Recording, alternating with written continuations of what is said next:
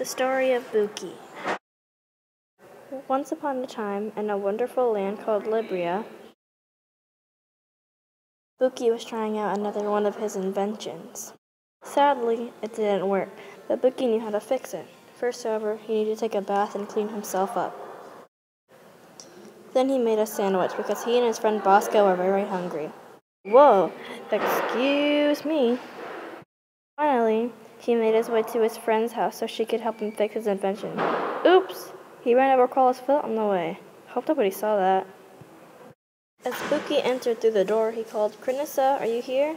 "Yeah, just give me a second," she called back. "Okay, I'll wait. I just need help with one of my inventions," Bookie called. "Again?"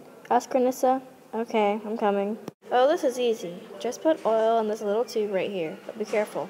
Sometimes that thing gets out of control and splats on your face," Crinissa said. "You couldn't have told me that earlier?" asked Bookie. Crinissa looks over and laughs her head off. "Thanks, Crinissa. I'm going home now. Bye."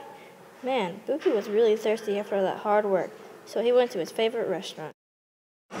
Then he went home.